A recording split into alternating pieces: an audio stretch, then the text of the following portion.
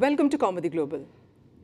In a historic feat, India's first drone that can carry human payload of up to 130 kilograms was unveiled in the presence of Prime Minister Narendra Modi during Naval Innovation and Indigenisation Organization Seminar, Swavlamban in New Delhi. Varuna, country's first human-carrying platform pilotless drone, has been indigenously developed by the Indian startup Sagar Defence Engineering.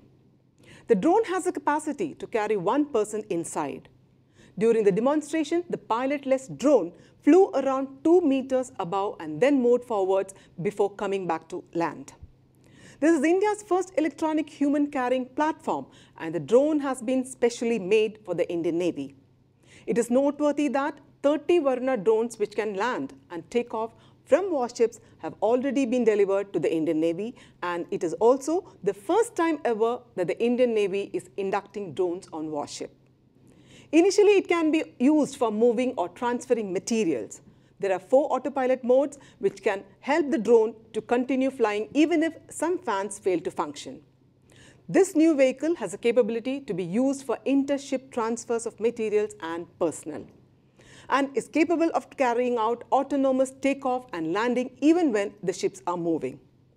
Besides using it to transfer materials from one ship to another, the drone can also deliver medical facilities like delivery of essential medicines to far-off areas and medical evacuation.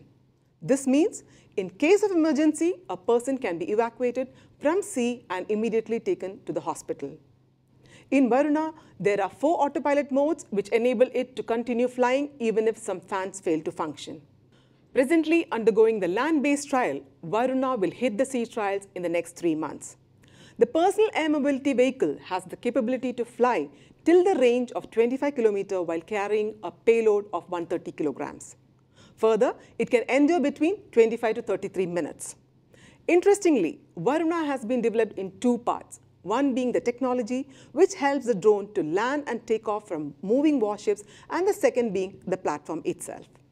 Notably, the landing and taking off technology has been developed in tandem with Indian Navy DSR. India's first human-carrying drone is presently being developed along with Naval Technology Development Acceleration Cell (NTDAC).